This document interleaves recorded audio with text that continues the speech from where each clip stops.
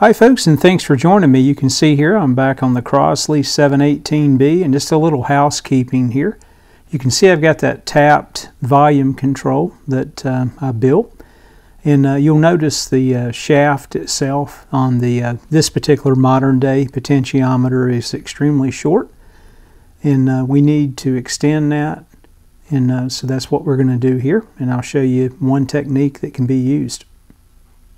This particular Crosley radio, you can see, has a set screw.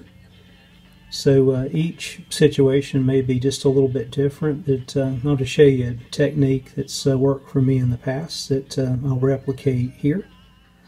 So I wanted to make certain that I had the right length, of course, shaft, and here I'm just doing some quick measurements here, just to use the existing knob here on the shaft here that goes back to the band select switch.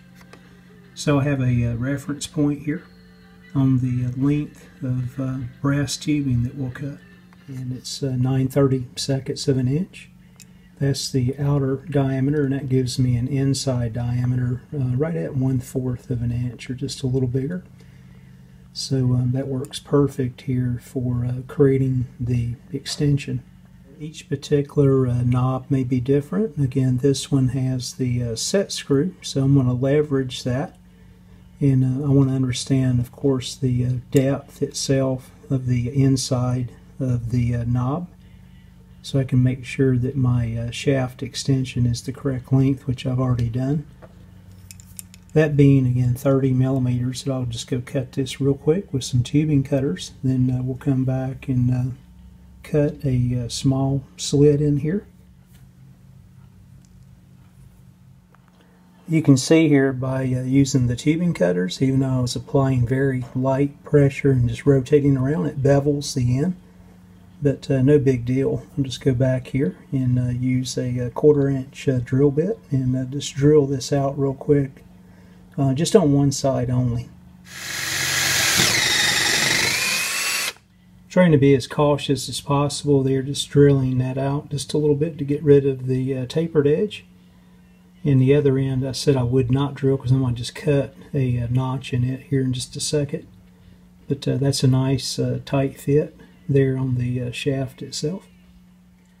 So you can see here, I'm going to just take my cutters here, and this is on the end that has the bevel go up in here as far as I can, and just cut there. And you don't have to worry about the accuracy. And I'm going to go over just maybe a little over 1/8 of an inch. Do the same. And then just remove this section here that we just cut out. And now you can see I've got a nice opening there. And let me grab my needle nose pliers here. And all I'm going to do is just take this and just form it. Try to do this where you guys can see it on camera, but I think you get the idea. I'm going to just narrow the diameter at this point and bring this together at this end. And then I'm going to take it back over to the vise itself and slide it in the vise itself just to make sure that the shaft here itself is as flat as possible and not out of round. That doesn't look too bad. And then the set screw itself, once we get this on, will come down and make contact right here inside of the groove area, which will help hold the knob itself back to the shaft in this case, since we have a set screw. And you can see here just a little bit of filing just to tweak things as needed. Now, one may choose to drill a set screw or something in the shaft there of both your new shaft and your existing potentiometer shaft. This is actually nice and tight, and I'm actually able to turn the receiver off and back on as well. And my length here seems to be spot on as well. Just using this one for reference or so, from the outside of the knob right at 40 millimeters or so. And I'm really close here as well. Dab of epoxy on the shaft itself and set it in there. and be done with it. But just one method and procedure that could be used here to extend the shaft.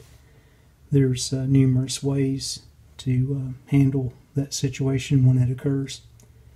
Folks, thanks for watching. And a look here at how I tapered that off there and cut things, with the set screw itself going somewhat down in that groove, just to create some holding power.